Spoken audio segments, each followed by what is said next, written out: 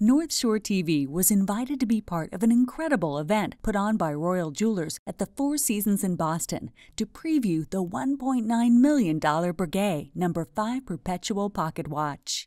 The spectacular watch is a replica of the original sold to a count in France over 230 years ago and is the only one of its kind offered for sale. After the event, we had a chance to sit down with Royal Jewelers President Stephen Lead to get his take on the truly one-of-a-kind timepiece. Hi, I'm Stephen Lead from Royal Jewelers in Andover, Massachusetts.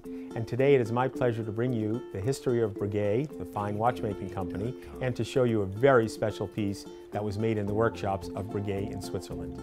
What you are looking at is one of the most historically important watches of our time. Well, one of the very first perpetual watches ever made, and again an innovation of Breguet. So if I move this watch, you can hear the sound of the pendulum, and that is the watch actually winding from the movement. So if you were to wake up today in the middle of the night and want to know what time it is, you would look over at your digital clock and you would see that number is displayed. Or maybe you would just touch a button on your phone and the time would instantly pop up.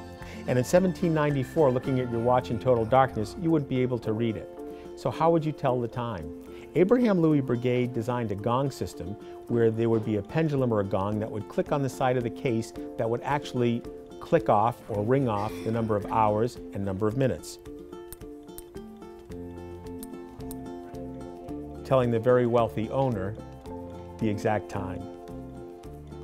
This very special watch is an exact recreation of a watch that Abraham Louis Breguet designed in 1794. That original watch sits in the Breguet Museum in Place Vendôme in Paris.